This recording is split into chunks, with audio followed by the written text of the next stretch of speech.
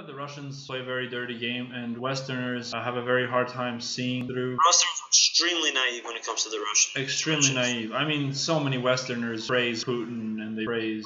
What Russians did in Syria. When the Syrian army launched the offensive to recapture Raqqa in 2016 of last year, the Syrian army sent most elite Desert Hawk units of the Syrian military in the deserts of Syria to recapture a military base, which is one of the largest bases in Syria, and to use that as a platform to launch attacks to retake Raqqa. Well, what happened was they got close to Al-Thawrah city, or al-Tabqah city, and what happened is ISIS launched a huge counteroffensive with not a single Russian airstrike. At that point, the Russians were conducting hundreds of airstrikes a day, and they did nothing. The Syrian military came out with a letter, and I read that letter, and they said this was absolute utter betrayal from the Russians, and we sent our most elite men, our best men, and they died in the deserts to ISIS. It was a fucking shame. And they retreated, and they retreated back to their positions, and they haven't made an advance in that area since then. So people need to understand Russia's there to maintain their military base, and they just signed a 45-year contract, a lease for their military bases. And not only that, but they're establishing military bases without the support of the Syrian military in Kurdish territory. So Russia is not there to fucking end the war. Russia is not there